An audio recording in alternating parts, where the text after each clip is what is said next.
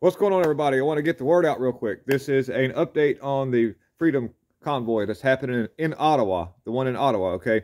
So I have a friend of mine who is working in, which I call him a friend.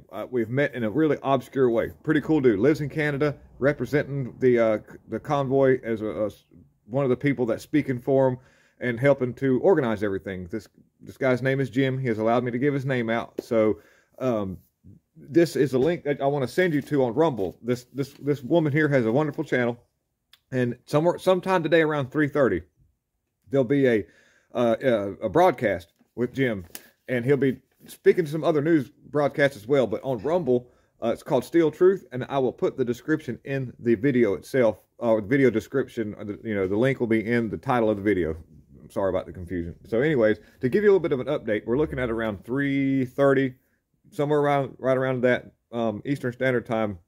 It looks like there's going to be a scale up of the police involvement there. So, and what they're doing is the people on the convoy side they're using a lot of strategical maneuvers, and they've got a lot of good help. They've also got some people that are some grifters.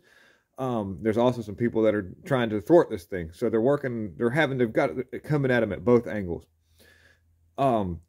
They're going to move the children into hotels. They're going to get all the children out of the area so that nobody can get the children. And the bikers are going to provide security in a peaceful way to help the truckers, the convoys. And the convoys will have reinforcements for support to help them for what's coming. So there is going to be some ramping up of what's going on. We've already seen some freezing of the bank accounts and everything. But I will keep you posted on what else comes out, but please check out this at Rumble.